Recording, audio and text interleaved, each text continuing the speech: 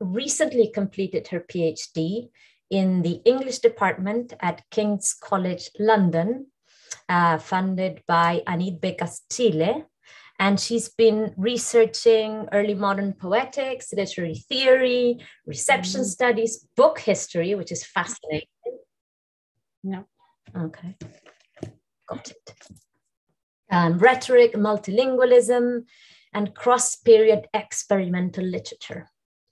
Her doctoral research specifically explored the reception of Hermogenes of Tarsus on ideas of style in the innovative verse of Shakespeare and his contemporaries. And her thesis has been nominated to King's College London Outstanding Thesis Prize 2022. So congratulations for that. Thank you, Fran. So all right, take us into your world of all of these exciting ideas. And please, if you have any questions, you can write them down in the chat. I think you can also write them down in the chat via YouTube. Those are my options, I think. Or you can also, obviously, after the presentation is over, we'll open the microphone for questions. All right. So thank you so much, Javiera, for being with us. Brilliant. Well, we have a presentation somewhere there that we might share. But yeah, first of all, I wanted to thank you, Fran, for having me here. We're in Fran's house, so she's hosting me, and thank you so much as well for inviting me to this ongoing seminar. Super, super honored. Thank you so much, Centro Extensión, Blenny, and also to all the audience that's here today. I am really, really pleased to be at my former university, since, as Fran said, I did my undergrad in Hispanic American and Latin American literature rather than English, but we can talk a little bit about that later, how I ended up in English poetry and basically combining both topics. So the talk I'm going to be giving today is strongly focused on showing you some of the outcomes of my doctoral research. And what did I do for my PhD? I studied the influence, the reception of a Greek author called Hermogenes of Tarsus in the poetry, and this author lived in the 2nd century AD, so very old classical Greek author, in the poetry written by Shakespeare and his contemporaries, let's say 16th, 17th century literature in England. So the first thing you might ask me when you hear about this topic is, who is Hermogenes, right? We have never heard about him. It's not a familiar name, for example, in the very same way in which Aristotle or Plato are familiar names to us, even though we might have not read about their theories like directly in a book, right? We know they were massively influential in literature of all times. And the answer to this is that actually Hermogenes was indeed this sort of author in the Renaissance. His work was massively read and used in a similar scale probably than Aristotle's rhetoric, and influenced groundbreaking literary developments of the period, mostly and more especially the sort of mixed, obscure, witty literature that later critics have called metaphysical or Baroque. So that was the main contention of my thesis. And in writing it, what I tried to do, and here I might start sharing. I'll share yours. Yeah. So that's the drawings are mine. This is the thing I'm most proud of. Yeah. I'm gonna pin this so I can see the presentation. Brilliant. So what I did in my thesis was actually to articulate two different moments of time, right? The 2nd century AD, when the writings that have been attributed to Hermogenes were composed, but then how these writings were edited, translated, circulated, owned, and finally used to read and write poetry in the 16th and 17th centuries. But what I want to do today, and this is a new thing, so I'm going to ask you to bear with me because this is new material and thinking, is to add a third time coordinate to the equation and geographical coordinate too. By means of asking, well, if I think that Shakespeare can and should be read from Hermogenes' theory of language and style, is it possible to do the same thing with a later author that read Shakespeare a lot and that was really influenced by his poetry, such as Nicanor Parra? Nicanor Parra, my Chilean and Latin American audiences will know, was a very influential Chilean author that coined the anti-poetry that was really influential in the second half of the 20th century. Hugely well-known author. And he read Shakespeare a lot and throughout his life. So can we read the the satirical poetics of these three authors together? And if we do, what's the methodological implications of doing this? And what is the future avenues of research that this opens up? So that's some of the kind of inquiries I'm going to be presenting to you today. This is quite explorative, so all feedback will be really welcome. So what I have done in order to kind of put these thoughts together is to organize this talk in three parts that I don't know if they're going to make a lot of sense at the beginning, but I hope to tie everything up at the end of the talk. They're called Found Books, Greek Styles, and Verso Blanco.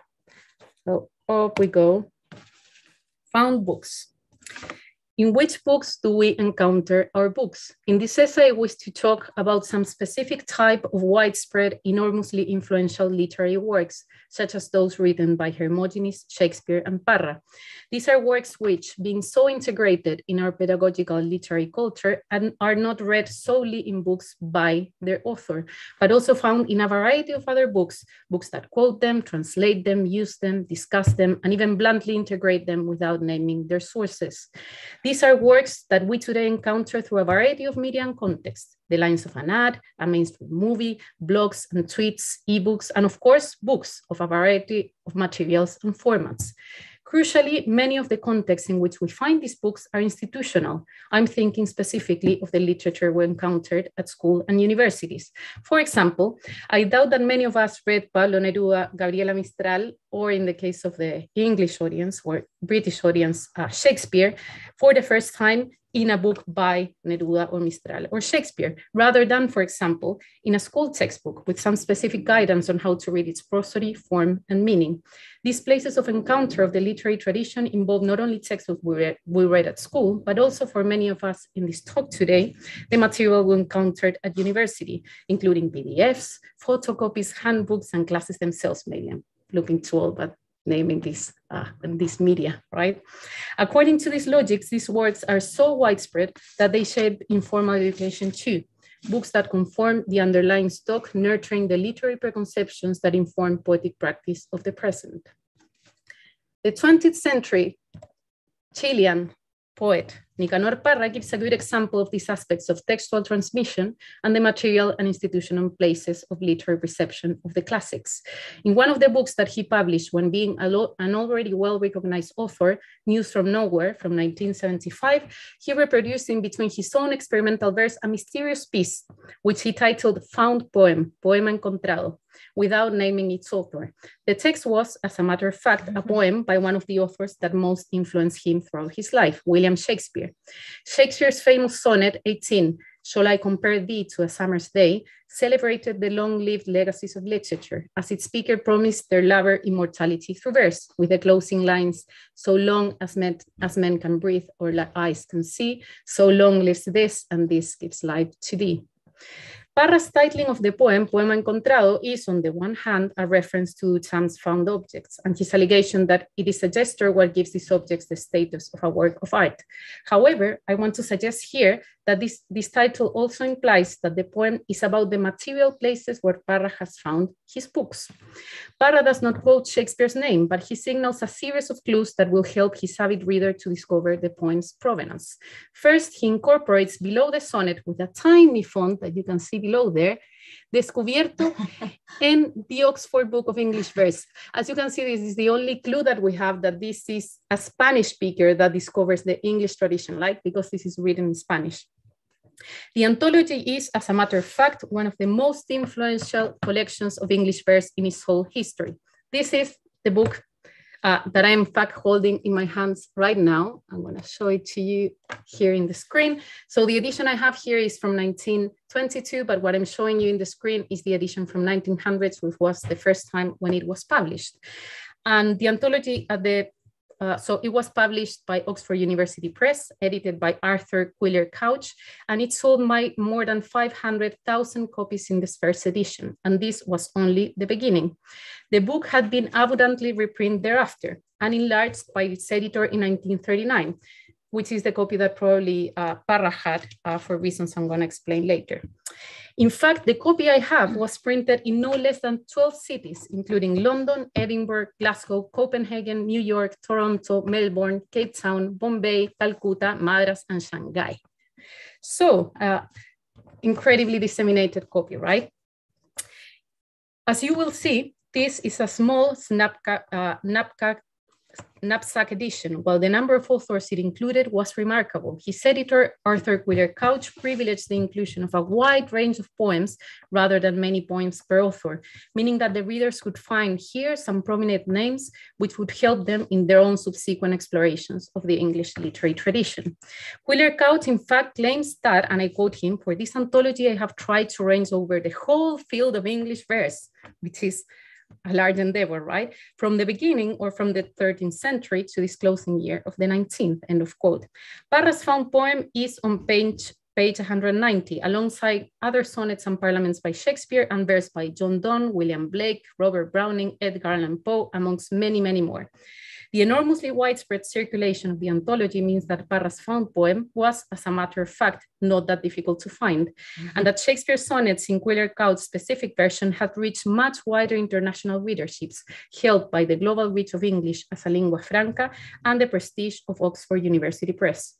This is not only in the islands for Mark Connolly's, but also in Latin America. To give you an idea, this is a book that you can find easily in Mercado Libre, for example, even though it's outrageously priced, like 100,000 pesos. Well, here was a bit cheaper to get. So where did Parra find the anthology? It is almost certain that he did at the University of Oxford, where he traveled to study a PhD in cosmology in 1949. I would say certainly, since it included all the authors and individual poems that Parra endearingly speaks about when talking about his first encounter with the English Renaissance tradition when he was studying over there. Though he never got his PhD at the end, and he really struggled with English weather. And seems, according to him, that he spent all his time reading books of English poetry rather than books in mathematics, which was why he never made it at the end.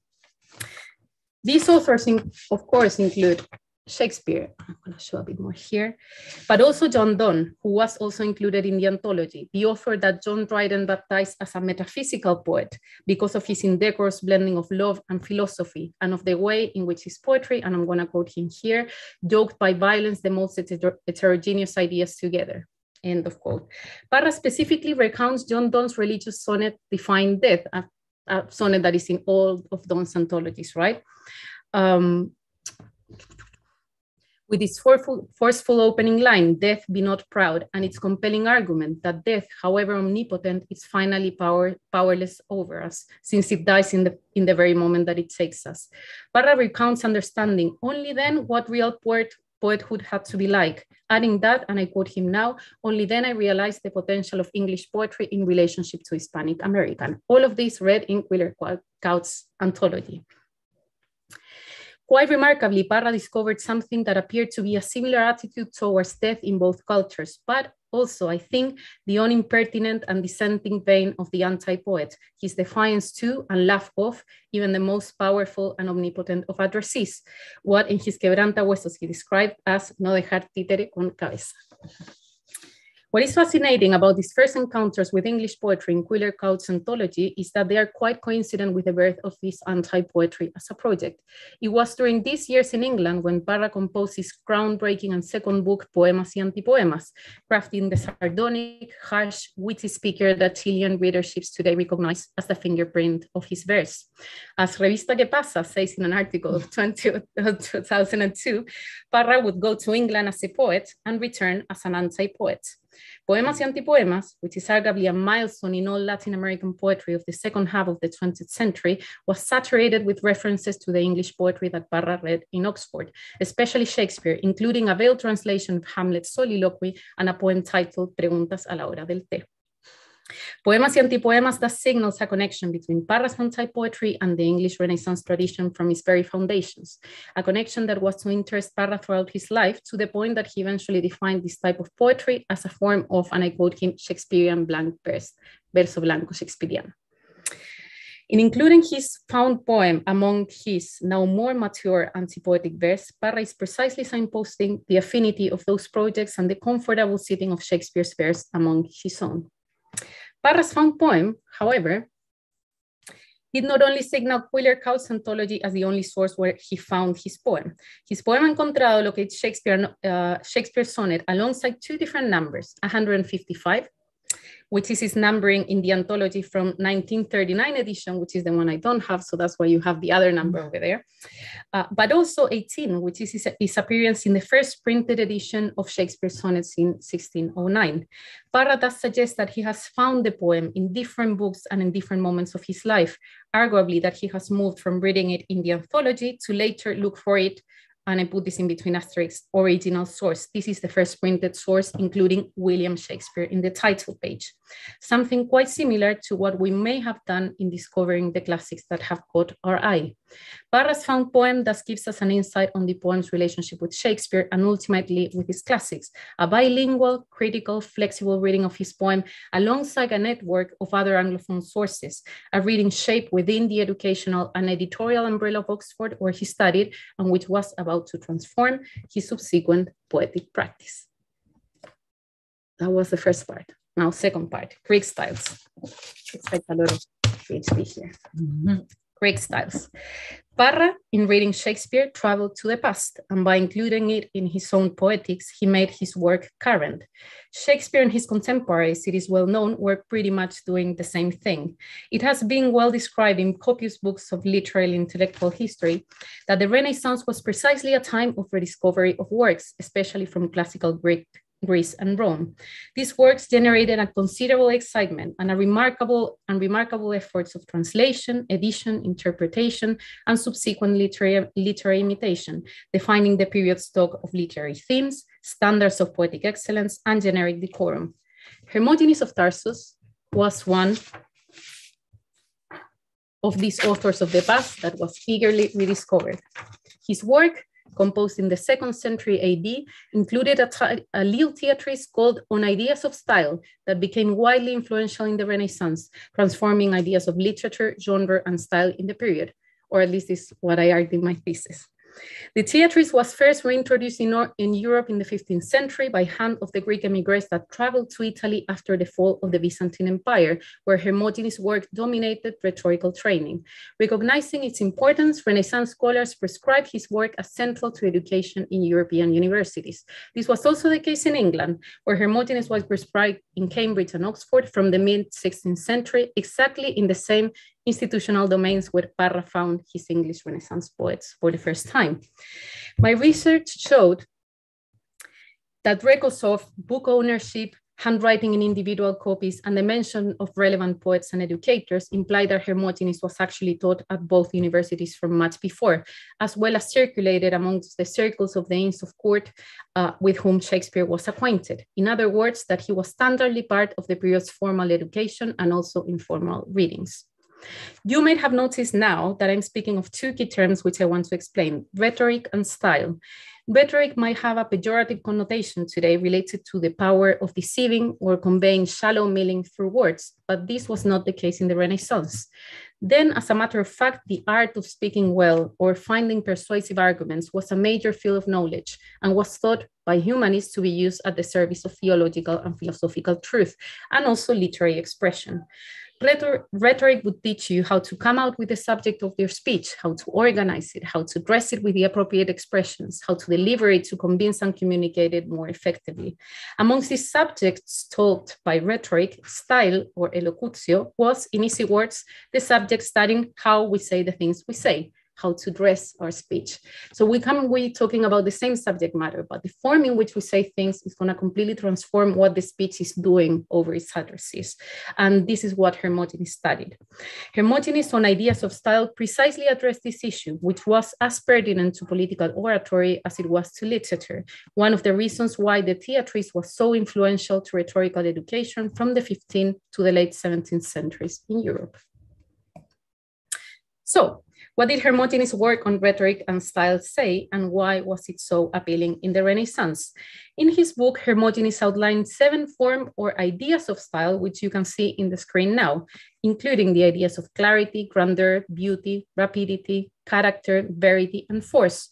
These had in turn sub-ideas, such as vehemence or ingenuity. So you had here at least 20 forms of style. Think about how exacting it might be, for example, to have the guidelines to compose the style of verity, right? What do I need to do? How do I need to deliver my speech if I want to sound really sincere and if I want to sound that I'm saying the truth? And Hermogenes would go and give you all the guidelines to compose this type of speeches. So it was a work that was incredibly exciting. Crucially, Hermogenes also pointed out that all these ideas could also be mixed, resulting on a copious and rich array of at least 20 forms to say the things we say. In this, Hermogenes' rich and complex theory was significantly different to the main theory of style that Renaissance authors first learned at school and early university education, which was the theory of the 3 genres of style or genera dicendi of the Latin canon, let's say Cicero and Quintilian. This theory distinguished only 3 types of style: the grand, the middle, and the low style. Very schematic and simple. The high style was defined as an impressive arrangement of words, very passionate, full of tropes and figures that was put in the mouth of dignified characters such as kings, princes, and heroes, and related to genres such as epic or tragedy. The low style, on the other hand, was a simple, everyday conversation register, but also the style associated to low characters and genres such as shepherds or pastoral or satire. And then you had very vaguely in between the middle style, which was not as ornate as the high or not as simple as the low, and was generally defined as an easy flowing style. And this was generally the style of lyric and song, also suitable for ladies, of course, because you couldn't try to think they could be that sophisticated to get to the grand style. Crucially, Renaissance discussions of these 3 styles typically point out that these should not be mixed. And this is why genres such as tragicomedy or epyllion were so criticized. Mixing the high and the low could have generated an indecorous mixture that disrupted poetry's decorous representation of the social body, eroding the alleged moral and social benefits of poetry. Poetry, therefore, needed to stick with one single style, which had a strict correspondence to the topic addressed. And this is, for example, why Dryden calls Donne a metaphysical poet, because he's writing love poetry, but instead of using the middle style of love poetry, he's using the high style and metaphysical concepts. And that's something that shouldn't be done, right? So that's why he's like, oh, he's using metaphysical poetry. It's like derogatory vision. So Hermogenes' theory messed up with all this vision. Since he pointed out that all styles could and should be mixed, like in the most excellent style of Homer epics, which included all styles and genres. And that, as a matter of fact, mixture was not only necessary, but also unavoidable, since it was impossible to find a single idea of style using the word in the work of any classical poet or rhetorician. Renaissance authors recognized this innovative stylistic principle and used it to legitimize the mixed poetics of genres such as tragicomedy or epyllion. However, the value of Hermogenes' theory was not only its flexible and disruptive conception of form, but also its useful and detailed guidelines. Indeed, the Latin manuals gave little instructions on how to compose the high, the middle, and the low styles, giving wide room to interpretation. Instead, for each of the ideas, Hermogenes pointed out the themes, figures of thought, figures of speech, prosody, and also gave many examples, then making it quite easy to compare his ideas to pre-existing literary works and to compose new texts. So let's give an example of some of the ideas. How Hermogenes conceptualized them and how were used in literary practice in the Renaissance. Some of the most influential, not all of them, but some of the most influential of Hermogenes' ideas were those that involved criticism, reproach, and dissent, such as the ideas of vehemence and asperity.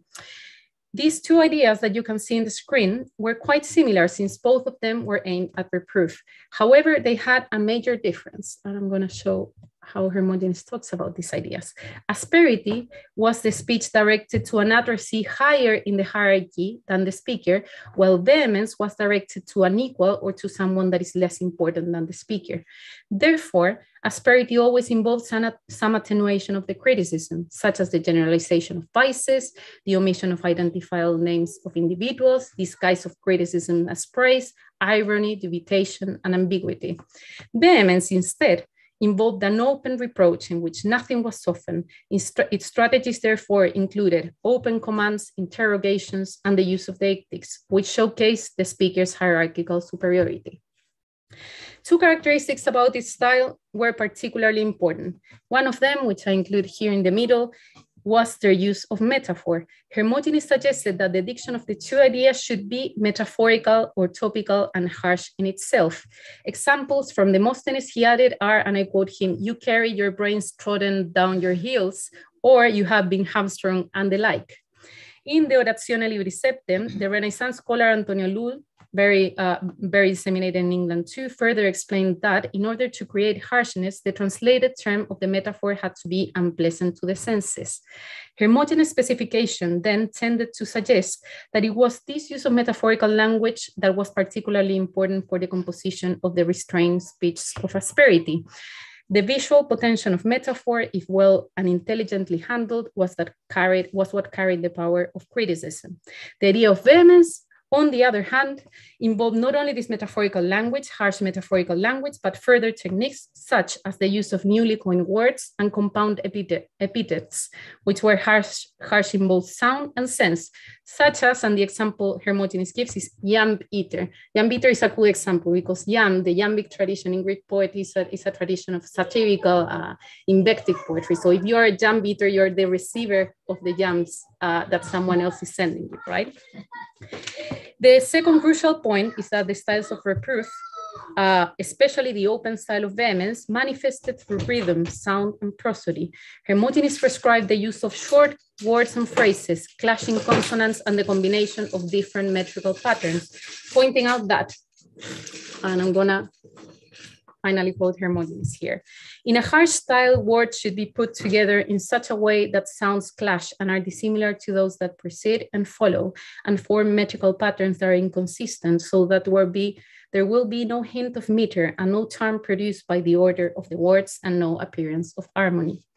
Renaissance scholars precisely related this theater to metrical experimentation. The scholar Johann Sturm, for example, remarked that this verse had to be formed, and I quote him, "by mixing different feet with no particular logic, to the point that the verse will no longer make sense." And this, I think, is really important. Renaissance commentators stress that in a style of vehemence and criticism, you stretch the language to its limits, right? Thus, the harsh reproof of the styles of asperity and vehemence was, or how to put it in another ways, Hermogenes didn't even work with one style of criticism, but he decided two different styles of criticism and gave all the detailed guidelines, which you had to consider in attention to the power relationship between the players involved. So it was kind of really productive principle to apply and to read literary text too. Let's provide an example for a play that was, as a matter of fact, quite important to Nicanor Parra, King Lear, by William Shakespeare, which was staged on 1607. For those who do not know the play, let us put the argument roughly in this way. In becoming old, King Lear divides his kingdom amongst two of his daughters, but he discovers afterwards that his daughters had less love for his father than for his inheritance, right? Indeed, after they have got their portion of the cake, they deny their father accommodation and shelter in their homes, leaving him at the mercy of a fierce storm and at risk of insanity. And I won't spoil it more, so you can go and read it. In focusing on these shifts of power relationships, the play is all about the fluctuations between asperity and vehemence. A character that sees it all through is the Earl of Kent, who is banished from the country when he advises Lear against his malicious daughters. But Kent is tenacious, and to protect the king, he disguises as a servant and offers to follow him without Lear realizing his true identity. In Act 2, he is sent by the king to deliver correspondence to one of his daughters and finds himself in front of Oswald, the servant of one of the malicious daughters, who has sent a letter first to discredit the king. So Oswald doesn't recognize Kent, who is still disguised as a servant, but Kent does and proceeds to liberally insult him. And the lines read like this. I have included here the image of the quarto of Shakespeare's play. It says, Ken says, fellow, I know thee. Oswald says, what dost thou know me for? And Ken proceeds his beautiful speech. A knave, a rascal, an eater of broken meats, a base, proud, shallow, beggarly, 3-suited, 100-pound, filthy, word-stalking knave. A lily-livered, action-taking knave, a whoresome, glass-gazing, super-serviceable, finical rogue, one trunk-inheriting slave, one that would be abhorred in a way of good service and art nothing but the composition of a knave, beggar, coward, pander, and the son of an heir of a mongrel bitch, one whom I will beat into clamorous winning if thou deniest the least syllable of thy addition. So here you have the full recipe for vehemence, right? Including clashing sounds, harsh metaphorical language, and a variety of newly coined compound words, many of which Shakespeare articulates for the first time. Vehemence manifests itself as an obsession over nomination, over saying names, and it's made possible precisely because of the power relationship between the two characters is confused.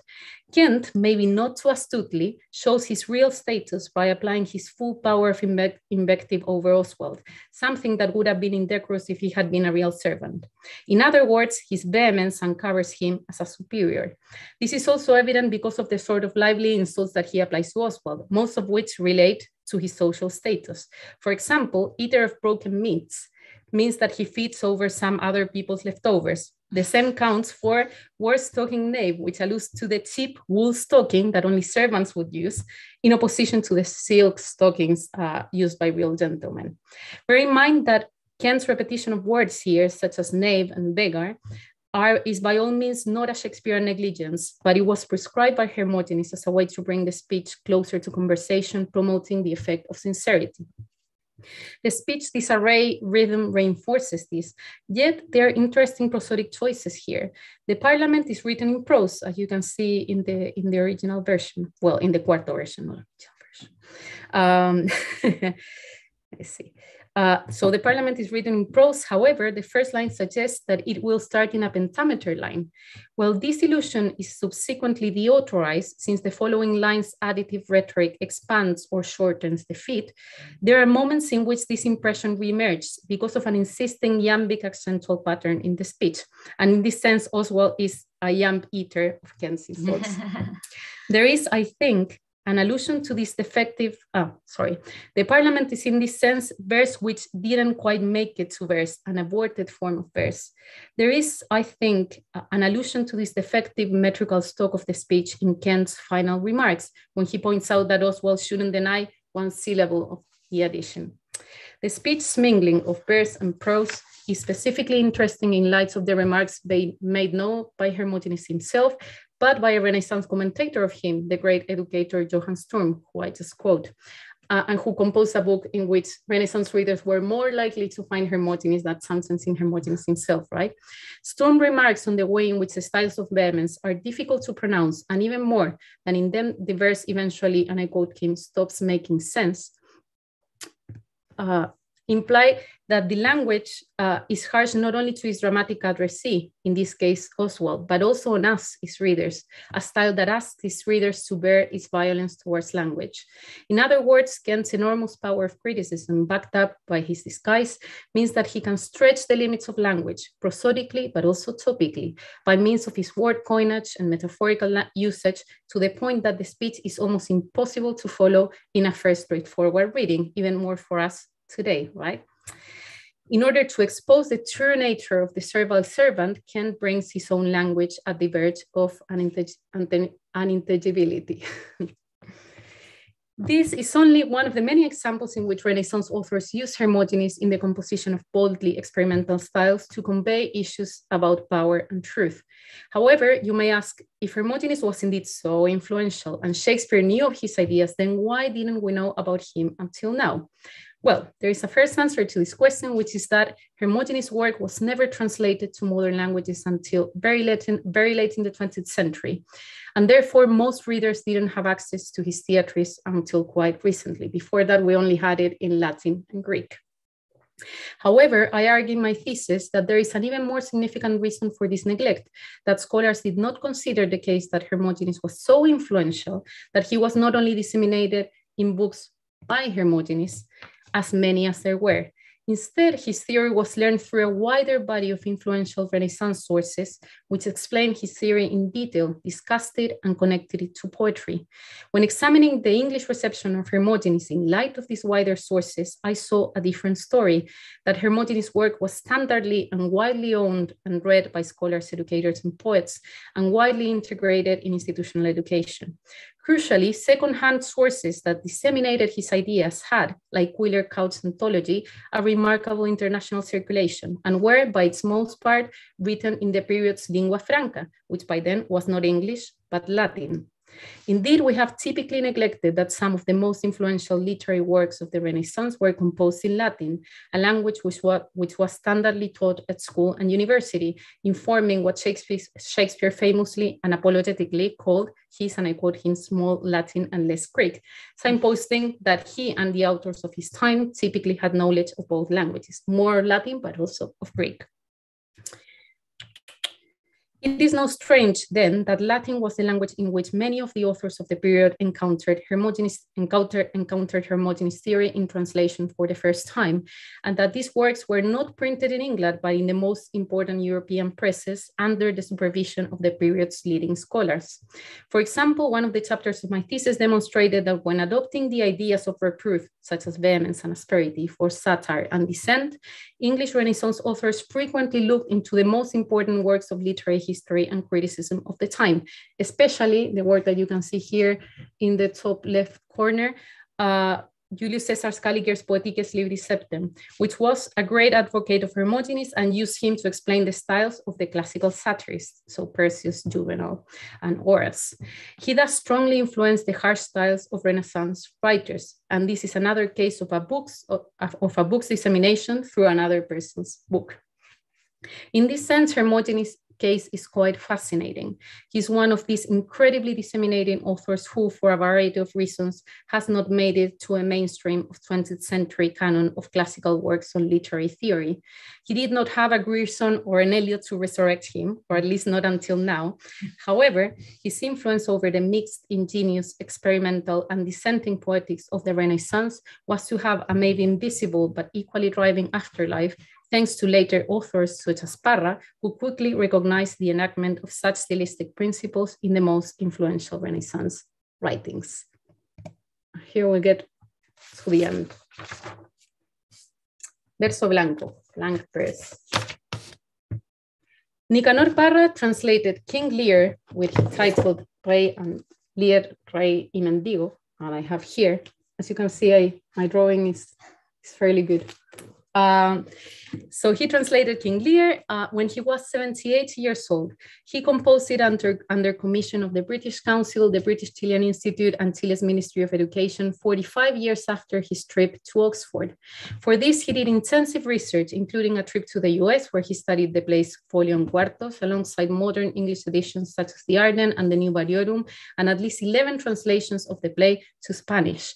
His final version, composed under the principles of his anti-poetry, was staged in 1992 and published more than 10 years after in 2004, of course, under the name of Nicanor Parra rather than William Shakespeare. And bear in mind that this is also a university press, right? Universidad Diego Portales. I was born to translate King Lear, Parra recognized in an interview with María de la Luz Hurtado. However, he pointed out that this was not love at first sight, since he recognized he quite struggled the first time he approached the play in Aguilar's Spanish version. In this same interview, he explained that translating Shakespeare involved not focusing on the anecdote, characters, or psychological construction, but on its language on itself, or what I might call its style. The true actors, he says, are not Gloucester or Edmund or Lear himself, but words. Focusing on the play's fascinating language, he further argued, involved crucial engagement with his blank verse, which he presented as a fundamental contact point with his own anti-poetry. I'm gonna quote his sayings here. My own anti-poems use this type of blank verse. I've been asked for a long time, what is an anti-poem? And the most repeated answer I've given, without realizing what I was indeed saying, is that an anti-poem is nothing but a Shakespearean parliament, and a dramatic parliament, we might have to add, is a Shakespearean blank verse. It is an endecasyllable that expands and shortens, that oscillates in between the academy, the street, and the market. I have been working with this form from immemorial times. It's quite exaggerated. It's also quite old. I have come to combine verse of 11 syllables with one of 1 syllable and verses with prose. I thought that that was a great invention of mine, but the Elizabethans already knew these methods, and Shakespeare uses in King Lear, where a great percentage of the work is written in prose without the reader being able to distinguish which are verses and which are prose. So imagine me, like, after reading Hermogenes, reading things like this, I was like, oh my God. This is incredible. This was reading Renaissance theologians talking about prosody, right? Oops. Parra probably did not read Hermogenes. Nevertheless, he picked the Hermogenian aspects of Shakespeare's verse to define his own anti-poetry with striking precision. He did not only remark the compelling flexibility and metrical irregularity of his blank verse, but also the obscurity of its idiomatic phrasing, all attributes of the ideas of reproof, especially vehemence. And I quote him again, Shakespeare's language is obscure, enigmatic, and sibilant, full of black holes, terribly synthetic, and occasionally florid at the same time, difficult to understand. Shakespeare is quite idiomatic, and therefore you should forget to translate him word after word. End of quote. Parra incorporated these principles throughout his translation of Lear. Let's look, for example, at Kent's Parliament in Parra's Chilean version. I'm going to read it now. Oh. Por granuja, por pícaro, por tragasobras, despreciable, engreído, miserable, eres un delator, un hijo de puta, presumido, rastrero, salamero, sangre de horchata, arribista, cobarde, caballero nonato de 50 libras, holgazán insolente, cuya hacienda cae en una maleta, 3 tristes trajes al año, patas hediondas, empañador de espejos, sí, lacayo experto en genuflexiones, pero que no es más que un engendro ruin, cabrón, hijo y nieto de perra desclasada, te daré una paliza hasta hacerte chillar si te atreves a negar una sílaba de tu currículum. That's Parra's verse. Parra brings back Kent's Parliament into verse, exposing it as broken prosody, thus showing the metrical configuration of Kent's apparently prosaic speech.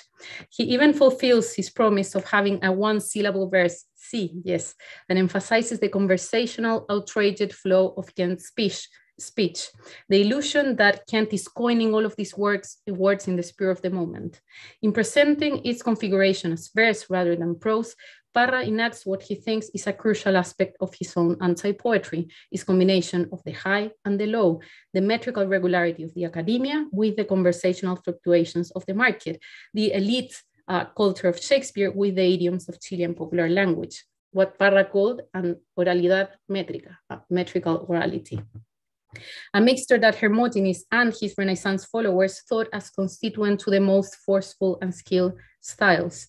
Parra's mixed parliament is consistent with the insults he picks for Oswald. Rather than focusing on the character's low social status, Parra's Kent presents him more subtly as a social climber. He is a hijo y nieto de perra desclasada, rather than bastarda, which would have been the straightforward translation, un delator, una revista, salamero.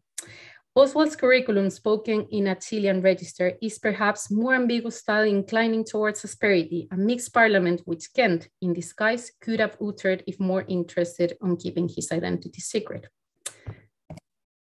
So, could and should Parra's anti-poetic verse composed in Chile in the 20th century be interpreted from the lens of Hermogenes' theory of stylistic descent, composing Greek and in Greece and actually in modern-day Turkey in the 2nd century AD? A very good friend of mine, Pavan, pointed out in a conversation we had about this, one of these typical problems that the classicist and the early modernist faces when trying to convey the relevance of their work. When you work with contemporary material or contemporary literature, it is assumed that these works are relevant today, no matter what they are about. However, when you work with something that is some centuries old, it seems that you need to justify your choices as if some texts could lose their currency entirely. Instead, reading Parra from Shakespeare and Hermogenes, I think, shows how the past illuminates the present, how contemporary experimental poetics are unintelligible without reference to their sources and most important models. Hermogenes theory has, I think, the potential of interrogating crucial aspects of Shakespeare's and Parra's dissenting poetics, such as the relationships between style and power, or of truth and formal experimentation. Parra selectively picks on Hermogenean traits of the Renaissance tradition, and by doing so, he shows the currency of Hermogenes as a literary theorist.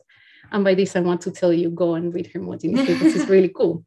And we can talk more about his ideas later if you have doubt on any of the other ideas.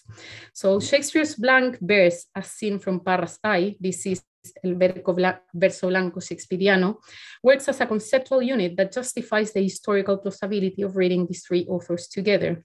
This works not only on the basis of the robust and erudite readings that both authors made of the tradition, but on the incredible dissemination of Hermogenes, Shakespeare, and also finally Parra, who is actually taught at Oxford currently and also is an honorary fellow over there.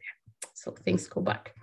In this sense, by telling the story of the early modern receptions of Hermogenes and how difficult it has been to recover them, I would like to signpost the importance of thinking of poets as readers. In Chile, we seem to be still quite unaware of the books where our authors and ourselves have read our classics, books that, like Quayle Count's anthology, have a weight and a size, and also include other texts such as notes and a prologue, which convey specific ideas of why these works need readership and why they are considered important. This is a subject which book history and classical reception studies have vigorously addressed here in the UK, and which have prompted the archival conditions that made my research on Hermogenes possible.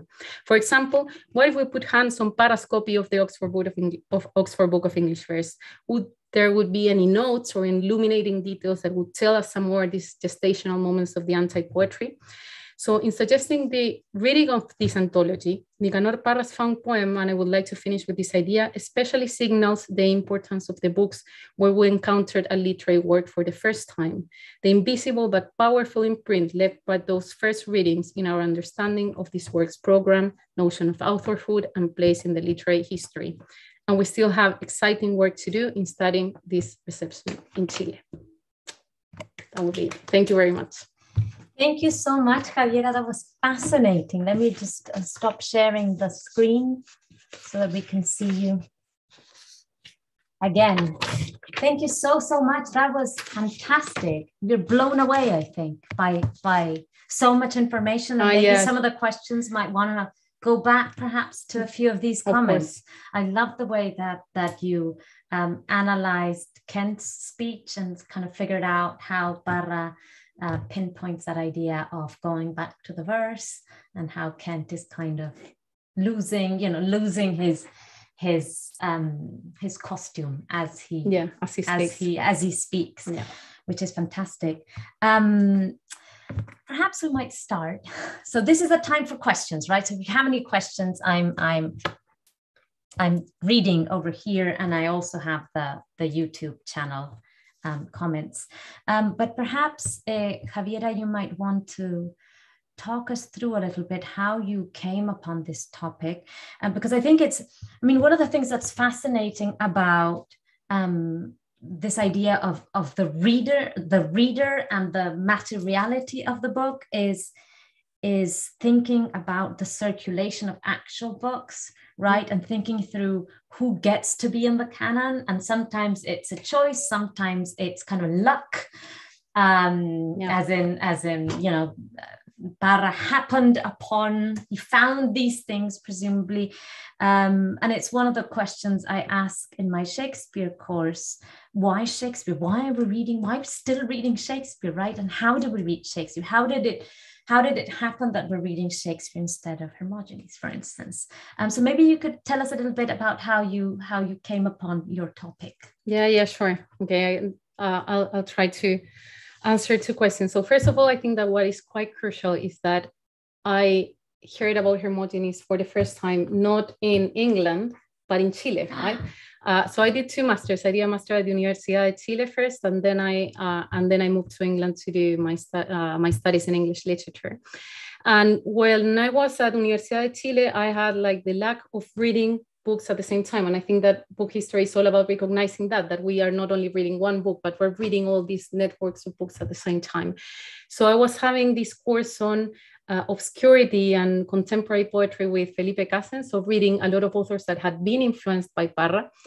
And then at the same time I was reading all these authors, I had a course with Sarisa Carneiro, who's teaching at Universidad Católica now, and a teacher that's called Joao Adolfo Hansen, who's also brilliant. And they did this course on rhetoric and poetry in 16th and 17th centuries, right? So when I started reading about poetry, it was like, there is a connection here that I'm not really grasping, but there's something here that I might want to explore. And this was the first time when I heard about Hermogenes, right? So yeah, I think that's why also this chat is kind of important for me, because it means that coming back to, after I got that information, after I've done this research, I come back to see how that tells me about my own kind of the literary tradition of my own country.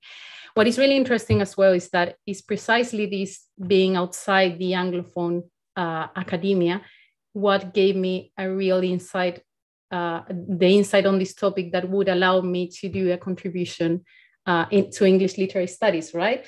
And in that sense, I think everything I've been talking about today, so Parra as a Spanish speaker reading English poetry, really touches me, because I've lived myself the kind of benefits and also limitations of being a Spanish speaker in Anglophone scholarship and doing scholarship in English when I'm a Spanish speaker. So that's the story about Hermogenes.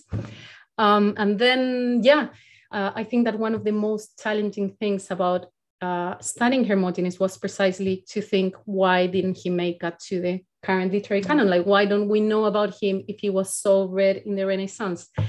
And that was really challenging. I had plenty, I think it's a combination of factors. One of them, of course, as I said in the presentation, is that he wasn't translated. The other one is that there were more sources, because when someone's really influential, for example, imagine, I don't know how it happened in your studies in English, but when I studied literature in Hispanic American poetry and Spanish poetry, one of the authors we would read definitely in our course of literary theory was Derrida. Very complex, none of us understood a word of it, but we knew the guy existed and he was really, really important to our current understandings of literature, right? But then I would never go around quoting Derrida, right? Or discussing Derrida opening. So this is a bit, well, Hermogenes is easier than Derrida, but this is a bit of what happened with him in the time. Like, there were no explicit discussions of his theory that would say, oh, this guy was really read. Right. So that made things really difficult to trace. But then that's why the work in book history made things, was so important, because it was only by tracing who was owning these books, whether it was in the university curricula and who was reading them, what gave me the actual clues of what was the scale of the readership of Hermogenes.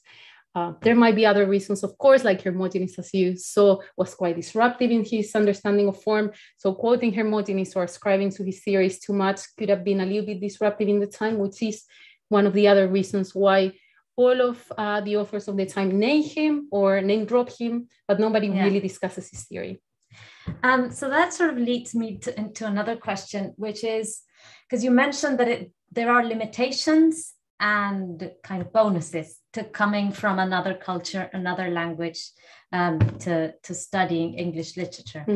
So maybe you studied letras hispánicas, and that's kind of interesting that you switched into English. So maybe you'd like to address that. But also I'm very interested, and I think our students are also very interested in, because there's a sense, right, that you sort of, you can't do this, right? You're coming from another culture. How on earth are you going to be studying Shakespeare or Hermogenes or anything? It's daunting. So what are the pluses of coming maybe from another language or another culture? What is it that you were, perhaps because you're not in the culture, you have maybe an outside perspective? If I had been trained in the UK, here in London, I wouldn't have come up with the topic of my research. It's as simple as that. Like, I found the kind of critical tools, and also my background was what led me to to the topics, to finally kind of contributing to English studies. I know it's quite daunting. I have lived that myself, but I think that there's no reason why you shouldn't be able to make a contribution on your own. And I think that coming from abroad is a real strength, also because it gives you, I thought at some point I was going to become bilingual when I arrived here. That was my hope, right? That at some point I was going to be dreaming every day in English and this sort of thing. And that never happened. Like I've always been like, I think I told you before that I read all the English poets I'm working with in the thesis. I read them first in translation. I didn't read them in English, right? And I think that writing the thesis has been a process of working with a language that is always really conscious of itself. And that has been difficult, but I think that has been a real strength too. And also, of course, when you're thinking about the literature of Shakespeare and his contemporaries, it's a literature that was European. It wasn't English, right? The circulation of books of poetics was international, and that's how we need to understand the reception of Hermogenes in connection with the most important literary works of the time. So let's say Góngora can be read with John Donne and Shakespeare because they were kind of thinking styles in the very same similar terms. So that was a real strength when I came to study English, because I had that knowledge, that wider knowledge of the literary tradition too. But yeah, do it. Yeah, go for it. And so you came into, so you came upon the interest so you switched at some point between Spanish and English.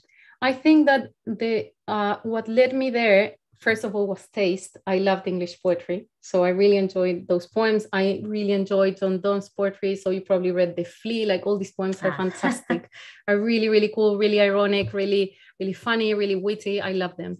But then also I think was this kind of obsession over understanding the traditions that were shaping the different authors' literary practice. So all of my research before I started doing anything with Hermogenes was on contemporary Latin American poetry. Completely different, right? But then in thinking about Parra and then studying rhetoric, I started understanding that these guys were reading earlier poetry, for example, Shakespeare. And then when you go to Shakespeare and there's things you don't understand, you go even more into the past. And that's what happened to me. I started like going into the past to trace these different traditions. Who were they talking to when they were writing in a specific way? And I love that you're bringing Parra up within the English speaking works. I think Parra is brilliant, and it's always, when you think of Chile, it's usually Neruda and Mistral, and I love kind of the addition of Parra is really cool. For those who are in England, there's different translations. There's some authorized translations and some unauthorized translations, because Parra was really picky about who was translating his work, right? And this is the authorized one. And it's really cool. It's called Anti-Poems, How to Look Better and Feel Great. And it's really cool to salutary poetry. Yeah. It's gonna heal you. So yeah, buy it. It's really, really cool. It's cool stuff. And it's really entertaining poetry as well. You just read it in one go. Yeah, we'll read that then. Yeah. So I'm going to read some of the questions that we're receiving from the audience.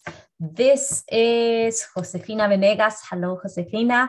Hello from London. Thank you so much for such an interesting talk. Javiera, you talked a little bit about mixture.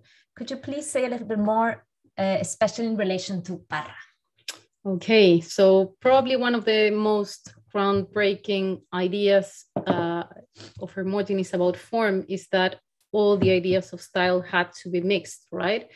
And this was quite groundbreaking at the time, and was actually kind of rediscovered by different literary theorists who integrate this into literary criticism. So when thinking about epic, for example, Torquato Tasso used Hermogenes a lot. When thinking about tragic comedy, Battista Guarini used Hermogenes a lot. He said, well, this is not Aristotle who we should be using here, but this is Hermogenes, right? So once I discovered Hermogenes, I realized that his theory of mixture was being used elsewhere to talk about literature, but also, for example, in the case, there's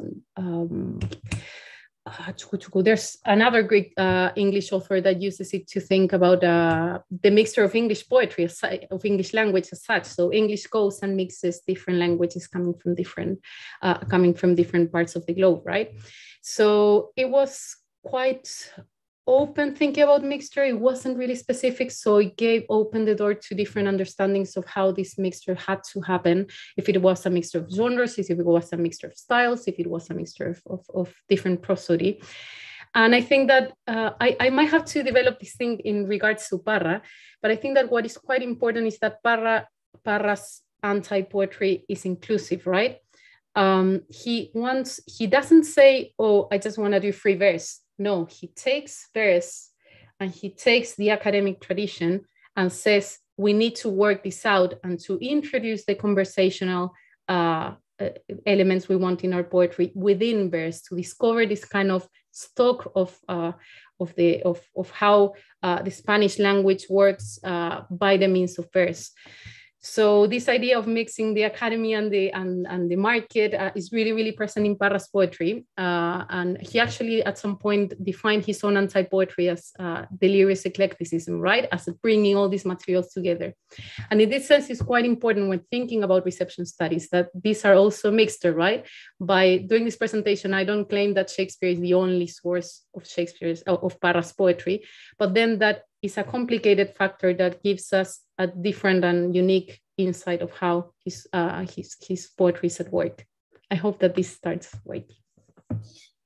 Thank you. And we have another question from another former student. It's so lovely to see so many familiar names, let's put it. So Rocio Ibanez. Rocio says, hi, I was just wondering, do you think that Parra's anti-poems use mostly only one of the types of insults that you mentioned that Hermogenes described, or do you think he used a mixture of both? Because if we think about some anti-poems, sometimes Parra uses the usted that may show some respect, but then includes a strong insult or plainly compares the poet and death and treats them as equals.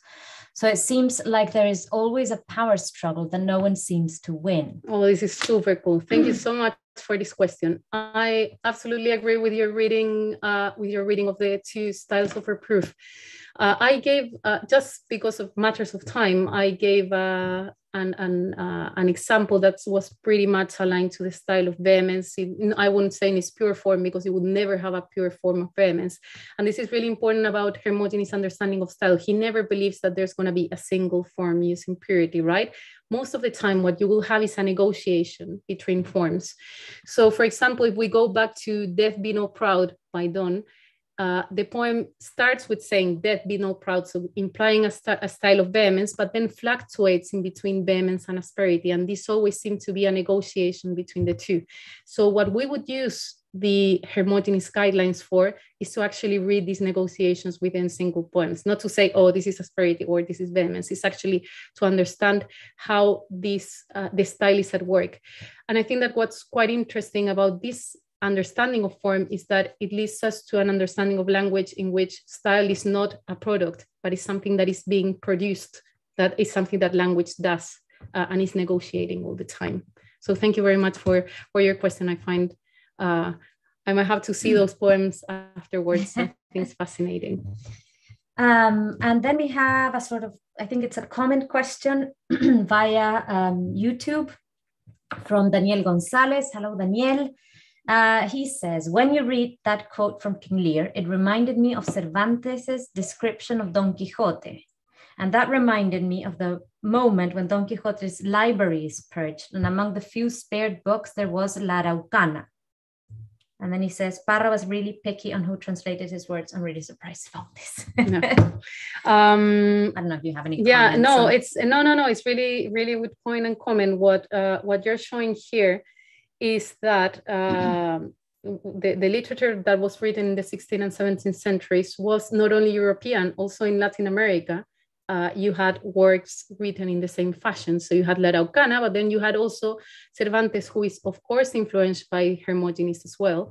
And this has been studied by a leading scholar in Spain who's called Luisa López Grigera. She, like ages ago, wrote a paper saying Cervantes was reading Hermogenes, like you should take out that, right? So yeah, really, really nice commentary. Basically, there's a shared culture between these countries, not only Europe, but also Latin America at the time, the colonies, that needs to be further studied in connection, I think.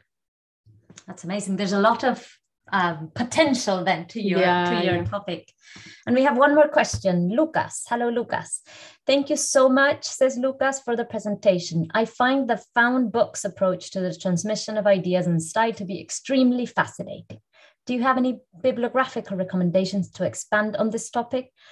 And are you aware of any other research that utilizes this framework? And if Javiera, if you don't have anything here, maybe you can give us now your email address, and maybe if anyone wants to continue the conversation. Yeah, I'm happy to send around sources if you want.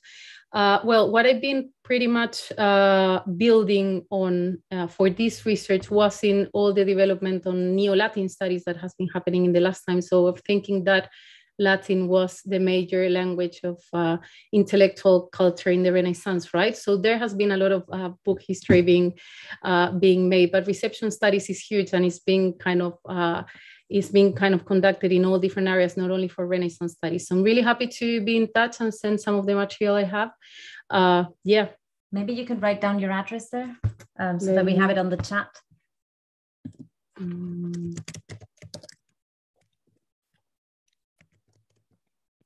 A very long institutional email. Oh, how do I do? No, I need necesito el super. Which one? The one. Maybe you can. No, let's do this. Let's do the old-fashioned writing of. I think I typed my email in the presentation, right? But